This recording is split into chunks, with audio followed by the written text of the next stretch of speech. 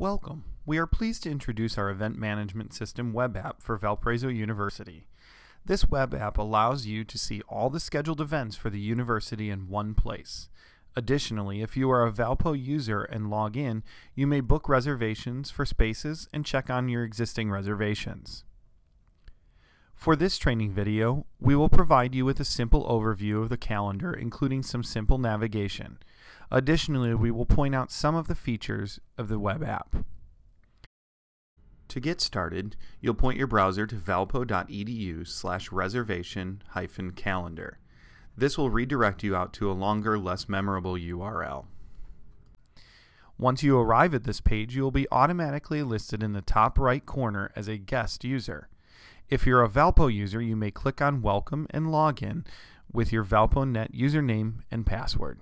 Doing so will open a few new features and also add events to your calendar that are only visible by those at the university. To start, you will be brought to the monthly calendar.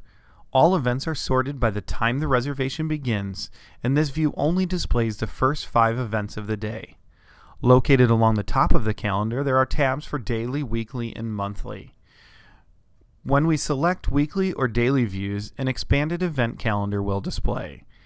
In the daily view, you can see every event of the day for the entire university, including classes. Additional navigation at the top of the calendar allows you to move forward or backward based on your view. For example, if you're viewing by day, you can move forward or backward by 1 day. If you are viewing by week, you may use the arrows to move ahead or behind by a full week.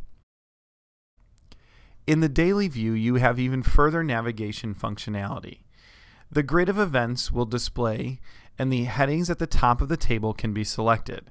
This will automatically sort the events alphanumerically. The heading will display a small arrow indicating the column and the direction of the sort, ascending or descending. Click a second time and that will reverse the sort order. Times of events are shown based on their reservation times. This may include setup and takedown, so check with the event organizer for details of the actual start of the event.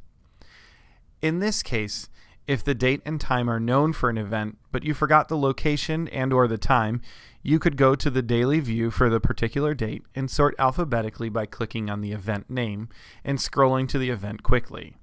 There you will see the event locations and the reservation starting time.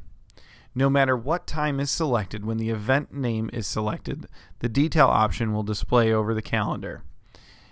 Additionally, selecting the location, the room details will be displayed.